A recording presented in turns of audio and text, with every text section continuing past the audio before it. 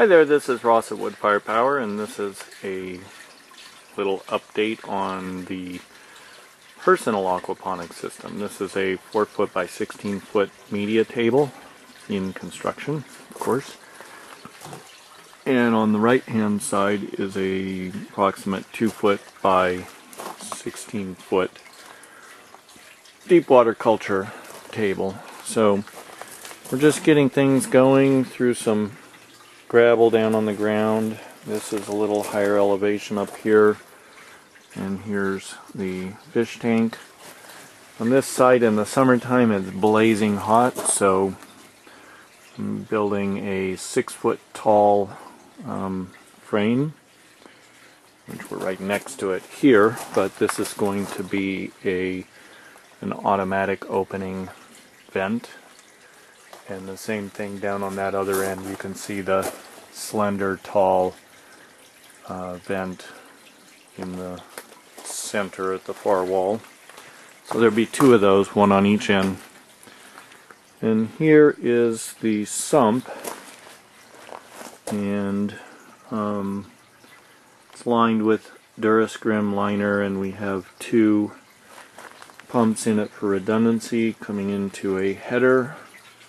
And then it's just going up and over and drops down into the fish tank.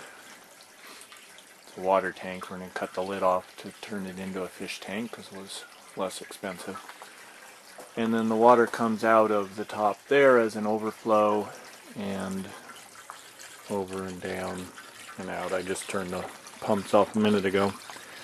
This table is also lined with the same Durascrim liner, and I've been working on getting the bell siphon working. I'm doing something different, so I'm going to have to change the way the bell siphon works here, and getting a nice big standpipe that drains the table really fast.